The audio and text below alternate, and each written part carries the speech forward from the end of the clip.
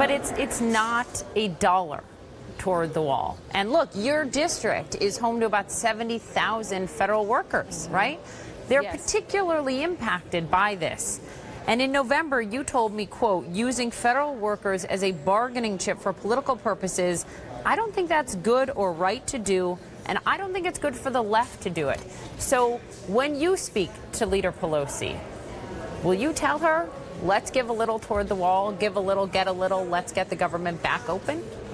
Well, this legislation includes tens of millions of dollars for border security. But it doesn't include, so Jennifer, not to parse words here, but the words are really important, especially to this president who has to sign it. None of that allocated $1.3 billion can go towards a wall. Right, but the border security is more than just a concrete wall. And even the administration allegedly has come off of that over the time and talking about metal slats and other kinds of border security.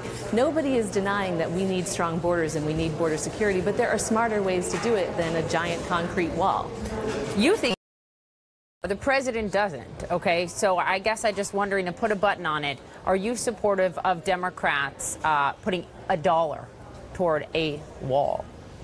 I think we need to explore all of our options, and what we are going to be putting forward today, as I mentioned, includes tens of millions of dollars for border security, for smart border security, for high-tech border security.